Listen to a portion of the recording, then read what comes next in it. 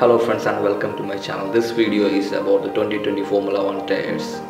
2020 Formula 1 is going to commence on July 3rd of 2020. For the 2020 Formula 1 season, Pirelli will present a new range of tyres. The offering has been slimmed down to just 5 slick compounds and 3 colors per price, and white will be the most hardest tyre, as you can see here. As usual, yellow will be the medium tyre in the 3 colors, and red in these 3 colors represent the soft tyre.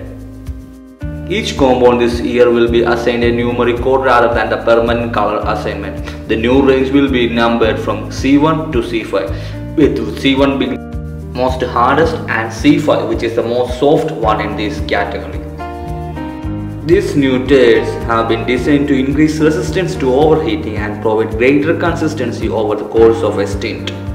The range also includes a revised wet and intermediate tyre choices. So, first we will have a closer look at the slick tyres we have in 2020. First, the C1. C1 stands for Compound 1 and it's the hardest tyre in the 2020 Pirelli range, sitting just below the 2019 hard in terms of compounding.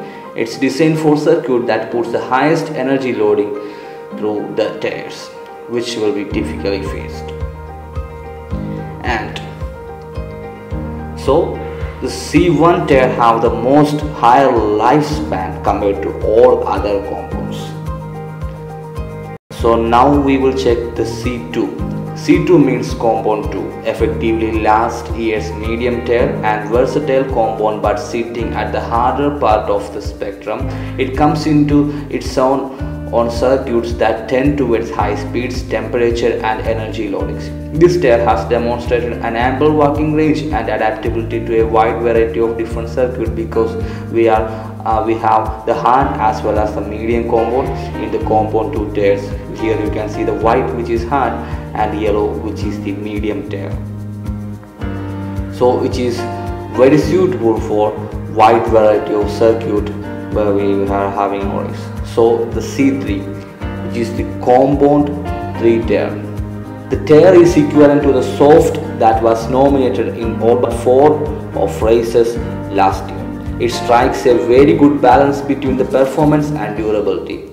With the accent on performance, it's a very adaptable tyre that can be used as a softest compound at a high severity track as well as the hardest compound at a low severity track or street circuit.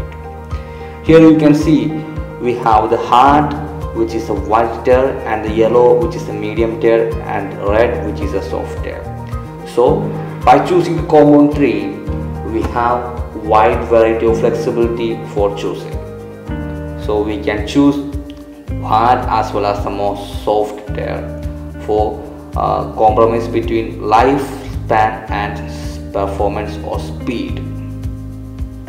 If we are choosing the more lifespan, we can choose the white tyre, or we are choosing better speed than life, we can choose the soft tyre.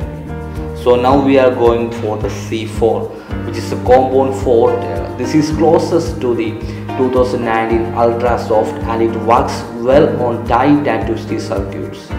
It has a rapid warm-up and huge peak performance, but the other side of this is its relatively limited overall life. So here the speed matters rather than the lifespan of the tyre. So it is considered as the ultra soft. C5, the most fastest tyre in this slick category. The softest 2020 compound is the heir to the universally popular Hypersoft, the fastest compound that Pirelli has ever made. This tyre is suitable for all circuits that demand high levels of mechanical grip, but the trade-off for this extra speed and addition is a considerably shorter lifespan than the other tyres in this range. Getting the most out of it will be a key to race strategy. So here we have the intermediate green tyre are the most versatile of the rain tyres. They can be used on the wet track with no standing water as well as drying surfaces. This tyre evacuates 30 liters of water per second per tyre at 300 km/h. There is a new compound that is designed to expand the working range, guaranteeing a proper crossover both with the slicks and the full weights. So the green intermediate tier is very much suitable for normal rain, not for a heavy rain. So for the heavy rain, we have the most wet tier, which is suitable.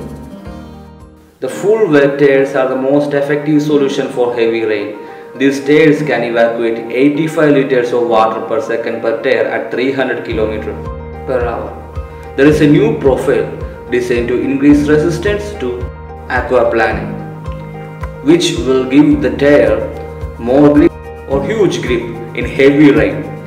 The diameter of the full wet tire is 10 mm wider than the slick tire, which is 1 cm. So the full wet tire is the most effective solution for heavy rains, as it reduces the aquaplaning effect as well as it provides the better grip in the most difficult situation with huge rain on track. So now you have the better idea about 2020 tire regulation for Formula 1. Don't forget to give a like and don't miss the updated videos. So you need to subscribe to this channel for never miss an updated video. So bye and see you in the next video. Goodbye.